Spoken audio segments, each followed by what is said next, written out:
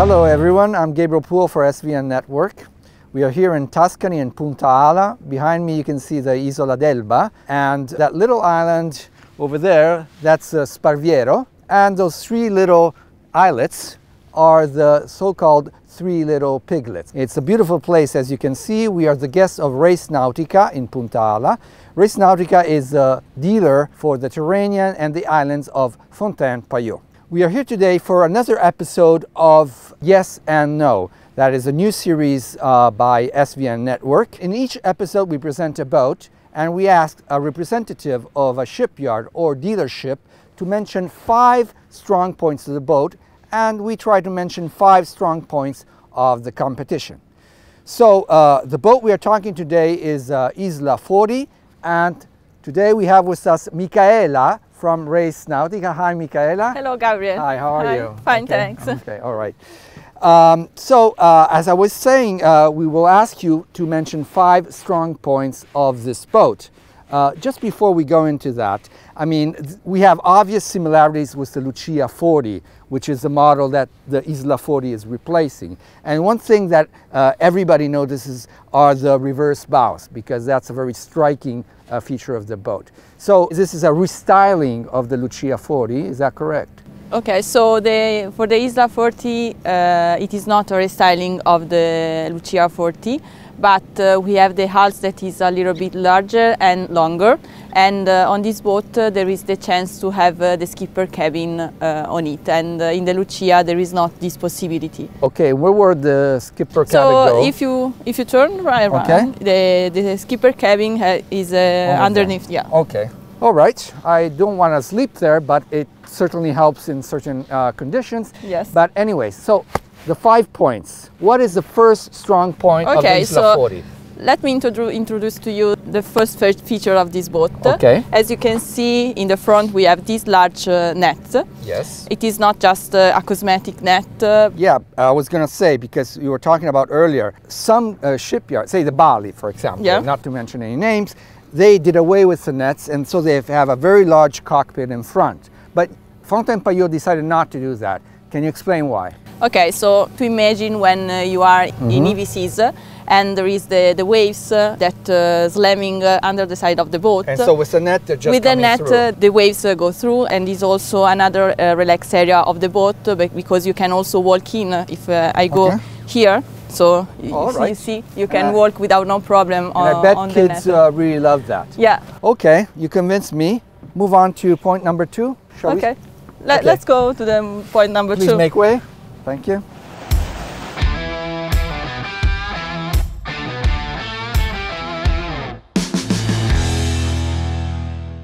Point number 2 is the helm station. Okay. Gabriel, as you can see on the Isla 40, we have all the maneuver, the 3 winches, the throttle here in front of the helm station. Yes. And it is quite comfortable, as you can see. Yes. The Lagoon 40 also has a similar arrangement with the helm station at mid-height. Yes, that's true, but the helm station of the Isla 40 is a little bit spacious. Okay. And moreover, here we have these steps that allows to adjust the boom and the mainsail, and on the other catamarans of the competitors we have the steps in front of the boat. That's true. Okay. Another key point of the Isla 40 and the helm station, that position, is the visibility, because from here we can see the 4 corners of the boat. We can see the 2 bows, and from here we can see also the rear, and if we bundle from here in this way we can see also the other corner. Okay, that reminds me of the Nautitech Open 40. Okay, they have a very different layout. They have the 2 wheels, one on the left side, one on the right side, one on the forward and one on the starboard. And so that offers, of course, a great visibility when you're navigating, at least on one side. Yeah, but you need someone in front of the boat that pay attention if you are sailing in a bay and there are people who swims. Why do you need another person on the other side of the boat? Because you don't see very well the front of the boat from that position. Okay, you don't see very well the other side of the boat. Okay, well, let's move on to point number 3.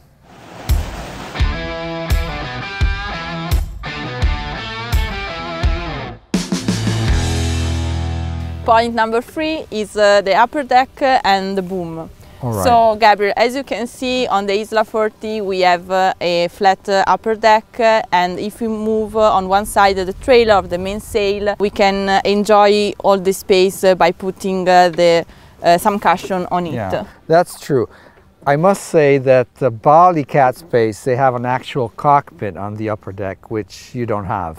Yeah, it's true, but for having a real cockpit, we have to have a boom at 2 meters height.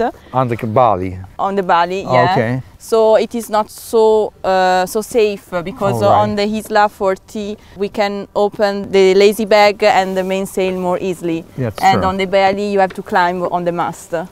And you have to choose a boom furler. Okay, so with a boom, they need a boom furler to Yeah.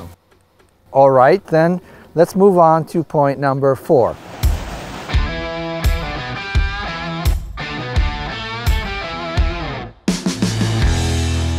Point number 4 is the mast. Okay, the mast. There it is. Yeah, but the position of the mast. Okay. Fountaine Pajot decided to put the mast in front of the boat. Okay. Because it is the real DNA also of the sailing boat. Not a multi-hull, you mean? Yeah, not Okay. a multi-hull. Okay. And we can put the mast here on that position because the boat is built in sandwich and the boat is quite light, and we can counterbalance and putting the mast in this position. Okay, but that means, for example, that you can't have a self-tacking jib. I mean, there's no space for it. We don't have the self-taking jib. Okay. We have a Genoa with more surface. Okay, but then what are the advantages of the mast in the front? I mean, okay, you don't have the self-tacking. If we you have the go Genoa. in the net, I can show you that we don't have the mast in the middle of the dinette. All right. And it is well integrated in the dinette. Okay.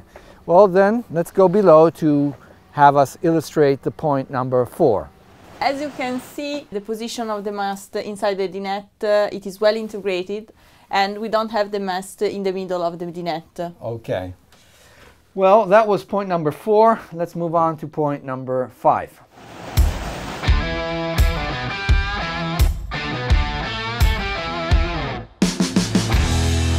Point number 5 is the saloon. So, Okay. Gabriel, as you can see, we have this wide opening that allows a better communication between the inner saloon and the outside cockpit. And then we have the most famous Fountaine Pajot signature, which is these roof windows that gives a lot of light in the dinette. And last but not the least, we have also the higher quality of the material used for building the boat. For example, as you can see here, look at the top, the fasters, and the cupboards. Okay. Yes, to mention the competition, we saw the saloon of the Lagoon 40. It also looked very, very nice. Yes, that's true, but the quality on Fountaine Pajot is higher. The quality is higher, the price is also higher. Yes, that's true, but if you want higher quality, you have to pay a little bit more. Okay. Well, thank you, Michaela. Welcome. Thank you to Race Nautica for having us. If you want to visit a boat, check their website at www.racenautica.it. That's it for today. The appointment is for another episode of Yes and No on SVN Network. I'm Gabriel Poole, and if you did like the episode, click on like below. Goodbye.